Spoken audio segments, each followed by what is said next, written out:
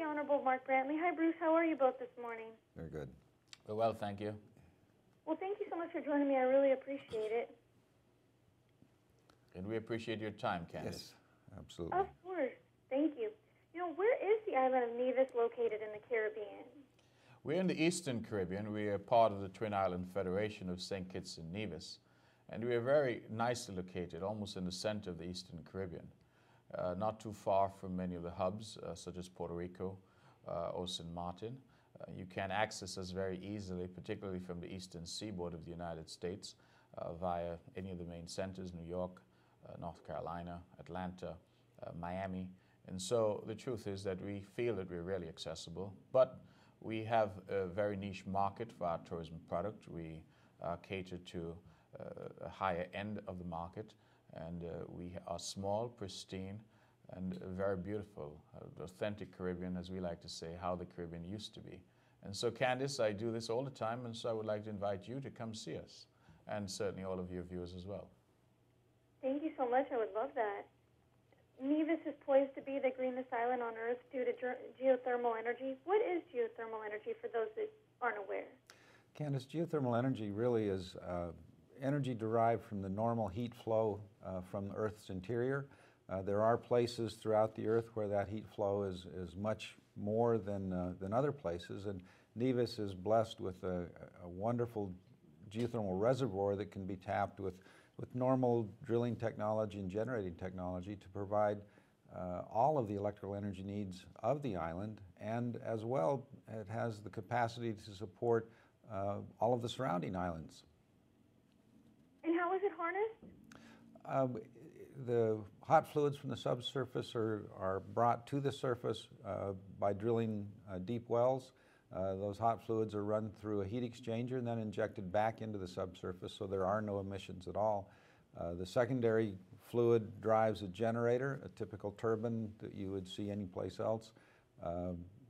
The fluid drives the turbine, is recondensed and circulated back into the heat exchanger. So there's no emissions at the surface, no combustion, so there's absolutely no carbon dioxide production. And when will this go into effect? The first plant will come online in December of 2017. So by January of 2018, the island will be independent of fossil fuel resources for electrical power. And Candace, I think that is important, just picking up from where Bruce has left off, because it means that come January of 2018, Nevis flicks the switch on geothermal and becomes overnight the greenest place on planet Earth. Because at that point, 100% of our electricity will be generated from renewables. That is something that is truly revolutionary. It really is transformative, not just for Nevis, but if the potential of geothermal is realized in terms of our export potential, it would mean that Nevis will be able to export energy to the surrounding islands and so become transformative not just for our island, but also for those islands that are close by. And that means, therefore, that the entire area of the Caribbean can become energy independent and wean itself from fossil fuels and really reduce its carbon footprint considerably. That for us is important because it means that we're not just developing tourism, we're not just selling sun, sea, and sand. We're also creating an environment that the discerning traveler would want to come, want to see, want to be a part of. Really and truly an island that is doing it correctly, an island that is doing it in a sustainable way. And that is what we're seeking to do, and hopefully that is what we will become best known for. And what is the impact for neighboring islands? Well, we think the impact is potentially tremendous. That will be hopefully the second phase of this geothermal excursion on which we've embarked. But the impact would mean that just like Nevis, they can access clean energy, they can access renewable energy, they can access cheaper energy. And because in the Caribbean now, we are all dependent on fossil fuel energy and, of course, the environmental degradation that causes. We're all dependent on energy that comes from parts of the world which are not always as calm as we would like. We are dependent in a situation where we're at the whims of energy prices globally. It means that for the very first time, Nevis and the surrounding islands can now have much better control over the energy, the quality of it, the consistency of it, the cost of it. Just imagine the cost of energy being halved for our businesses, for our residents and the knock-on effect in our local economy that that will have.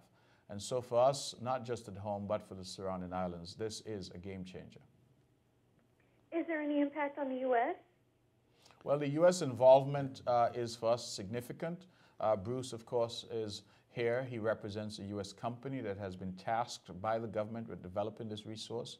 The United States government has also been involved in providing technical support, as of course the U.S. is itself seeking to promote the idea of renewable energy, of green energy. And this, of course, for us is important with other nations such as the United States and others. We all went to Paris in November of last year, and we signed for the very first time an historic deal to impact climate change in a very positive way. And so for us, it's a win-win situation for all of us. We expect on this project to use U.S. capital, U.S. expertise, and Bruce, of course, is here as an indication of the commitment that we have from the United States on this particular project. Exactly. And what is Alexander Hamilton's connection to Nevis, and what do you think his thoughts would be?